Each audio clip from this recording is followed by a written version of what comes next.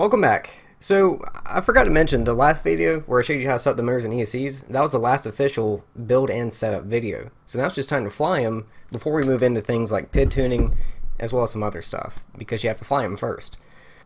I have a few different purposes of this video. The majority of it will be flight footage of both of these multirotors in all three flight modes, because I've talked about the different flight modes throughout various videos and I've tried to explain it, but it's really hard to do it without just showing you. So I'm going to walk you through it as we're playing the footage.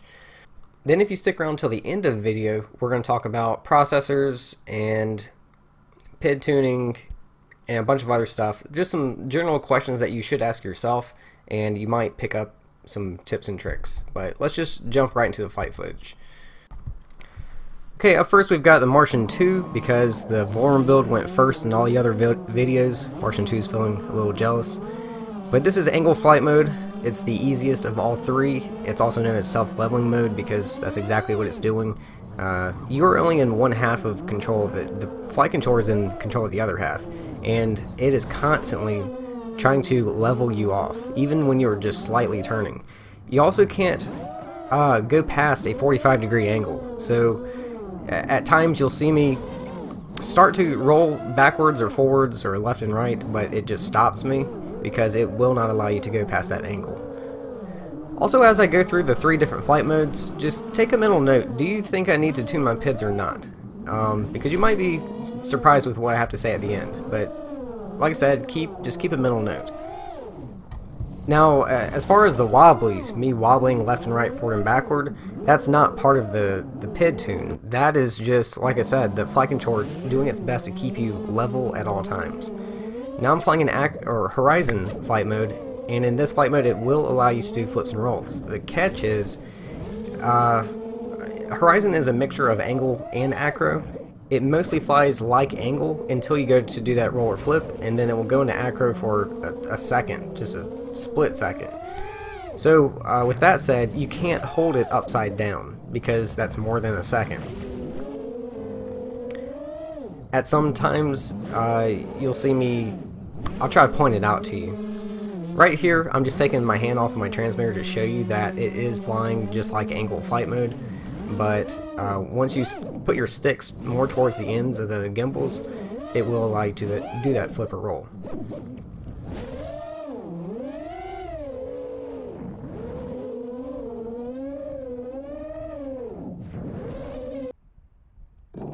Okay, now we are in Acro, which is the hardest, and once again, just take a mental note, do I need to tune my PIDs or not?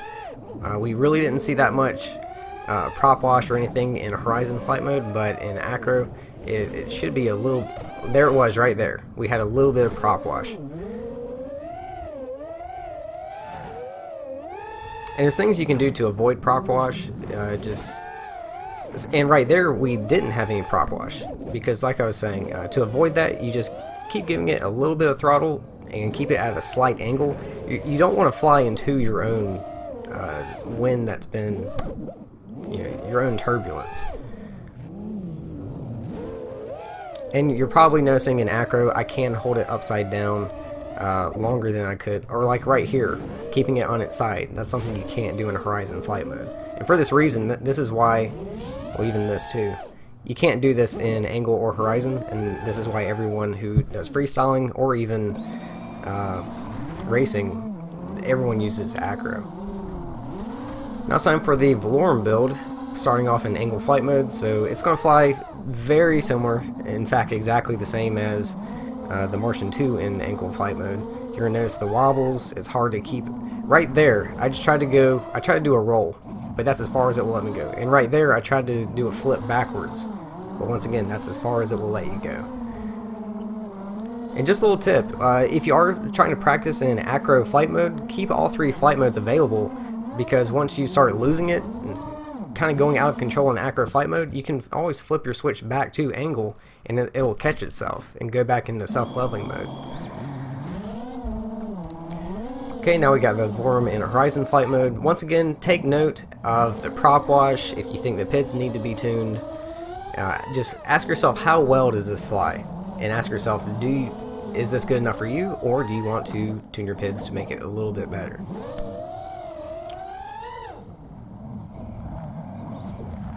That right there, where I was turning to the left, that was me trying to do a roll slowly, but it just won't allow you. You have to be quick about it if you do want to do a roll or a flip. So once again, it's not going to let you just get that hang time upside down.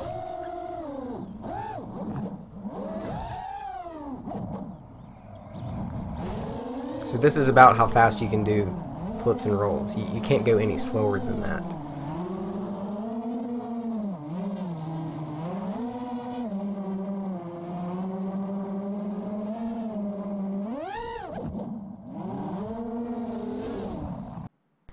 Now I've got the Vlorum in Acro flight mode. Not only are you trying to pay attention to the PIDs, but also pay attention to the overall flight.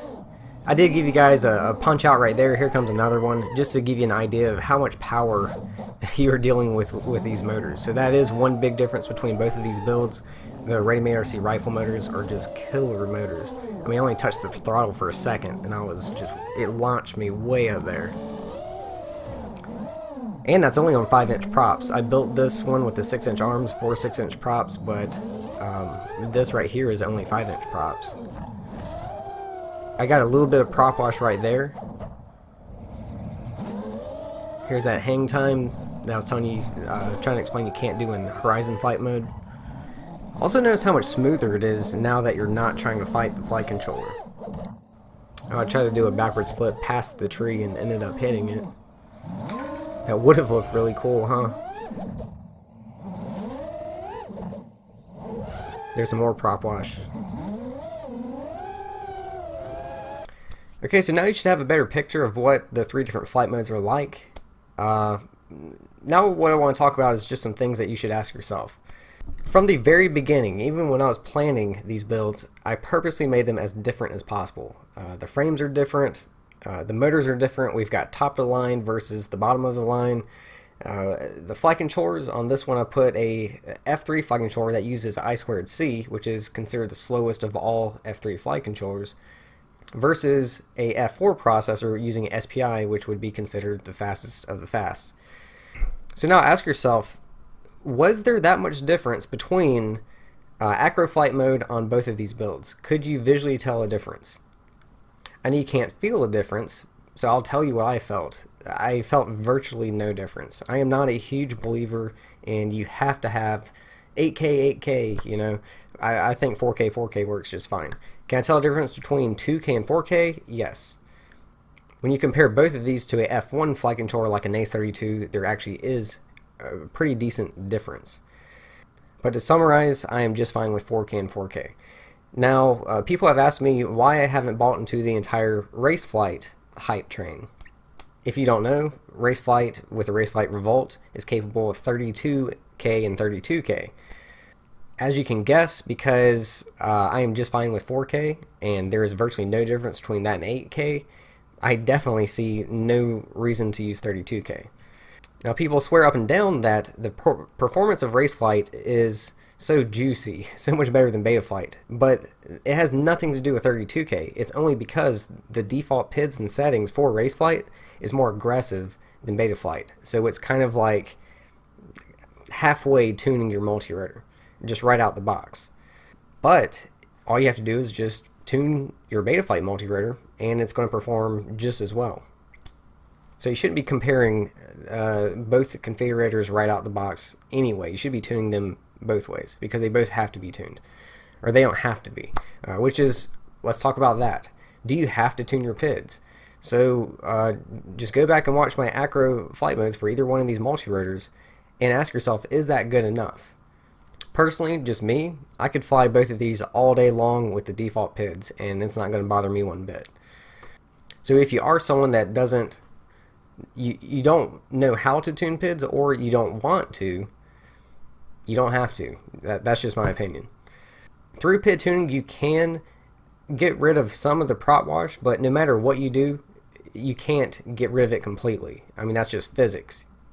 You would be defying the laws of physics. But yes, you can get rid of some of it through PID tuning, which we will talk about once we get into PID tuning. And finally, like I said, the little wobbles I was getting with angle and horizon flight modes, that has nothing to do with the PIDs or the settings. That's just those flight modes. And oftentimes you'll come across strange flight where you think it's in the PIDs, but it's really not. For example, I'm going to show you some video of the 6-inch props that I was using on the Vlorum build. Now, they are poorly balanced. I've gone through 3 different brands of 6-inch props trying to find one that is well balanced.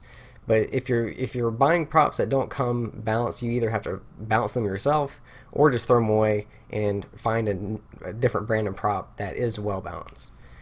And the point of me telling you this is the Jello video feed and the vibrations in the video, just in my case, that was not something with the PIDs. That was just bad props. And I know it's hard to distinguish the differences between problems you're having because of the PIDs or if it's a hardware problem, but like I said, we're going to talk more about that once we get into PID tuning. So that's going to do it for this one. Thanks for watching, and I'll see you again soon.